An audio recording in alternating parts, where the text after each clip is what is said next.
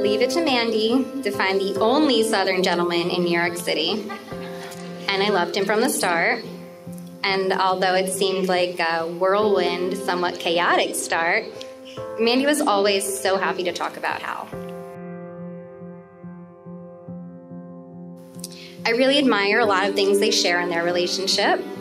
For example, they both have a love of travel and spontaneous adventure. They love trying new food, fitness, obviously, eating, and also planning what they will eat next.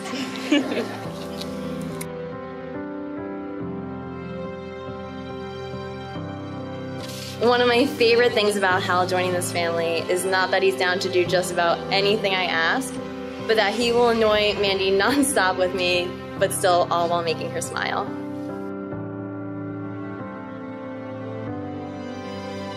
I could honestly go on and on about all the great memories I've shared with the both of you, but I just wanted to say, Hal, I'm so lucky to have you as a new brother.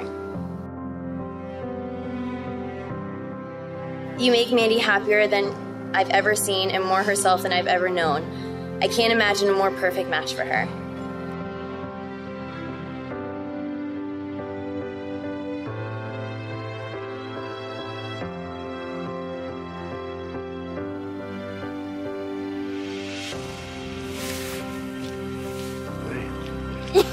How are you? I'm so happy to see you. Do you like my dress? I do. Be careful though on the stones. Yeah, you look great. We can Amazing. Like this.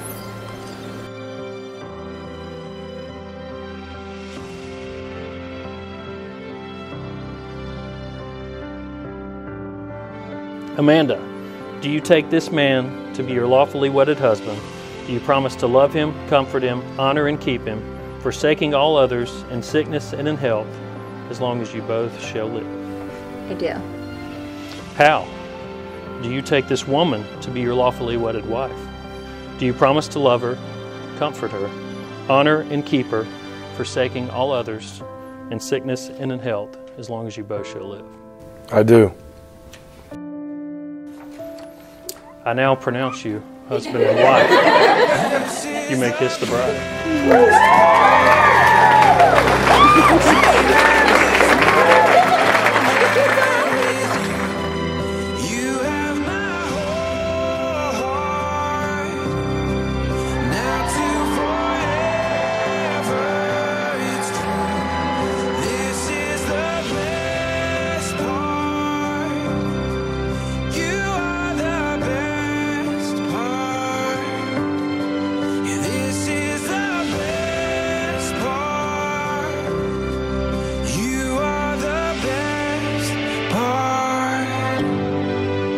Everything to us, and today our family grows a bit stronger. To love, laughter, and a truly happily ever after. Welcome to the hood life.